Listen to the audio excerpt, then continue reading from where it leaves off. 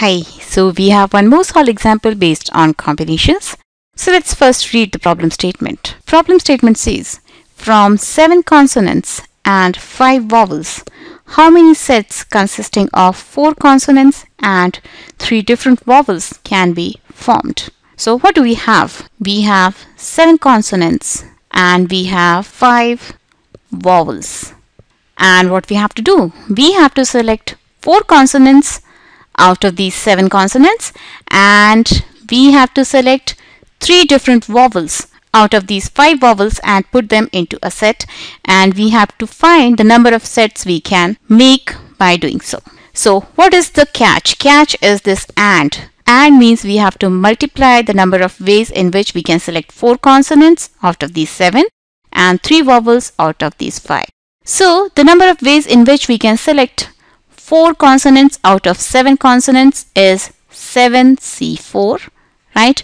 Because order actually does not matter over here, and the number of ways in which we can select 3 vowels out of 5 will be 5C3. Again, the order in which we select actually does not matter, right? And since we have an and over here, we have to multiply these two choices, and that will give us the number of sets we can form by selecting 4 consonants out of 7 given consonants and 3 vowels out of 5 given vowels. 7C4 is equal to 7 factorial divided by 4 factorial divided by 7 minus 4, that is 3 factorial, multiplied by 5 factorial divided by 3 factorial and 2 factorial.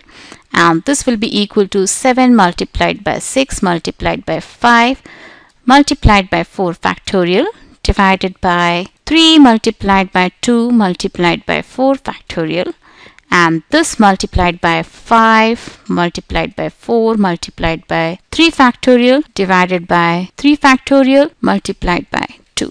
So 4 factorial will cancel this 4 factorial, 3 2s are 6 will cancel this 6, 3 factorial will cancel this 3 factorial, and 2 1s are 2, 2 2s are 4. So this will be equal to 7 multiplied by 5, that is 35, multiplied by 5 2s are 10, that is total 350. So there will be total 350 sets possible by selecting 4 consonants out of 7 and selecting 3 vowels out of 5 given vowels.